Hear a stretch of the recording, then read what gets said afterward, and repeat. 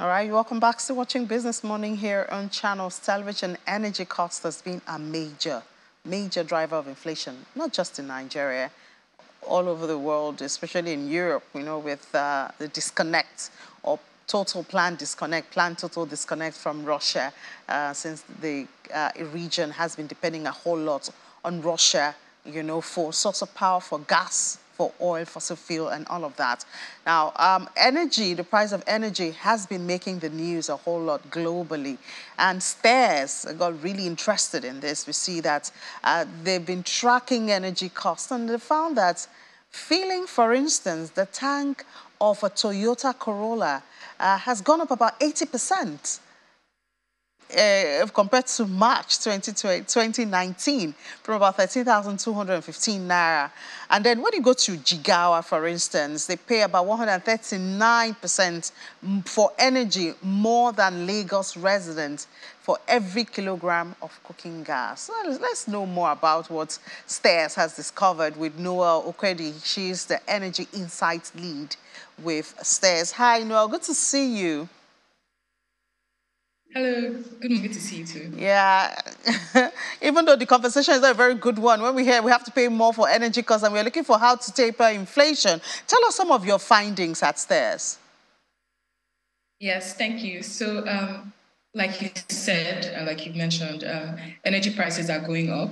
So since last year in February, when Russia invaded Ukraine, you'll see that prices of diesel increased by over 160% from February to date. For kerosene as well, prices increased by almost 160%.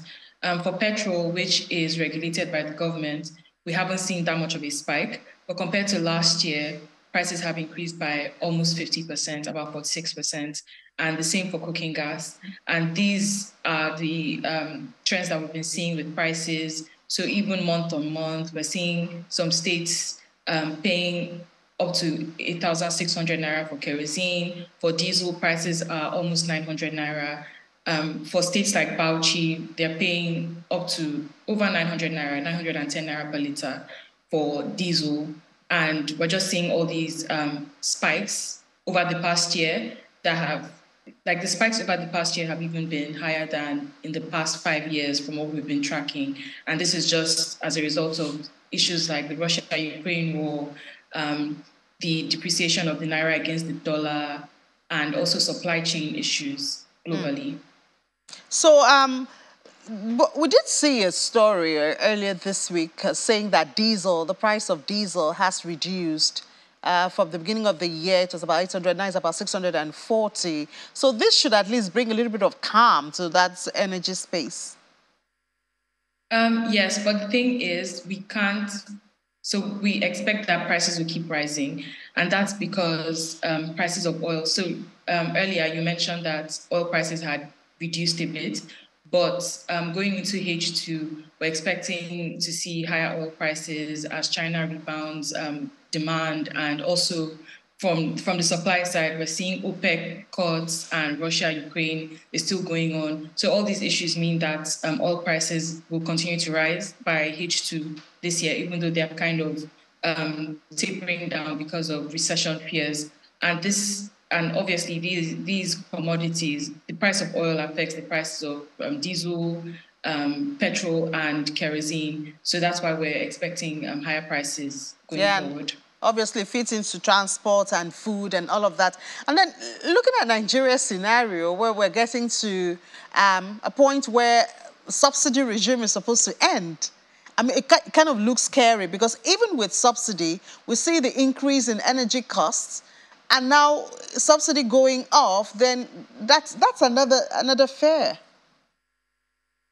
Yes, exactly. So when the subsidy is removed, the government is saying that the subsidy will be removed by June, by the second half of the year. We're expecting to see prices going up to 500 naira or even more per liter of petrol. For now, the official pump price is around 200 or 195 naira.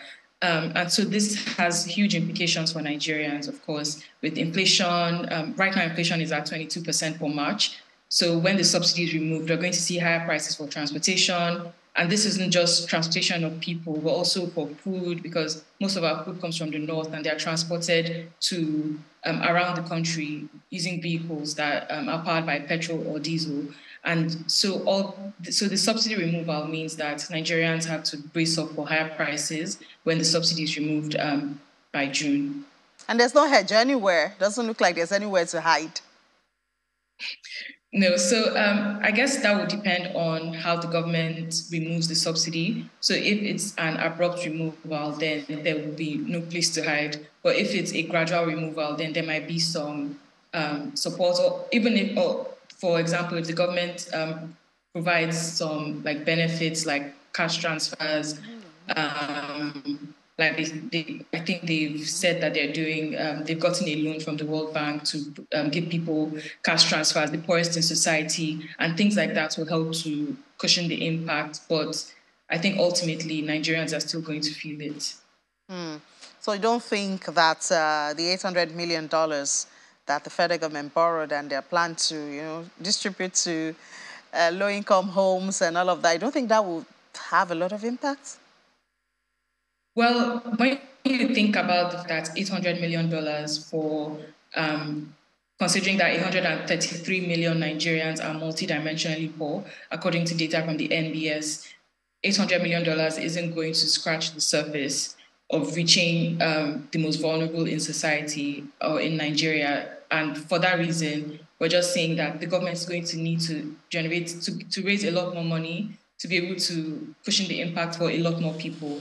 I think the 800 million is just for 50 million Nigerians, not for, it's not going to get around to everybody that needs it. And that's the major problem with the 800 million naira loan, $800 million loan that we're seeing. Yeah, and that's why I think a lot of people are saying, instead of giving people money, why don't you have a system that is more sustainable? Because, I mean, if you give them money today, they spend it, they come for more. Where are we going to get it? And we're still already highly indebted as a country, making everybody a debtor, even Nigerian a debtor.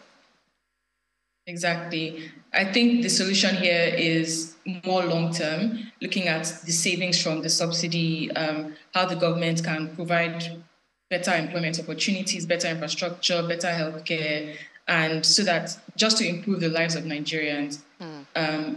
I think that's what will really have an impact to really make a difference for people. Yeah. All right. Thank you so much, Noel Okwedi, Energy Insights Lead with STARS. Thank you.